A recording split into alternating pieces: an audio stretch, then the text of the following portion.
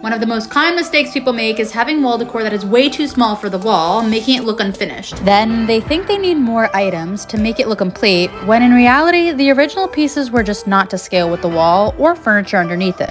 But in decorating and design, this principle of scale refers to the size of the art relative to the size of the wall. And the way to getting it to look right is by measuring the height and width of the wall space above your furniture. Ideally, your art or collection of pieces should make up 60 to 75% of those measurements. And here is a real-life example of the difference it can make.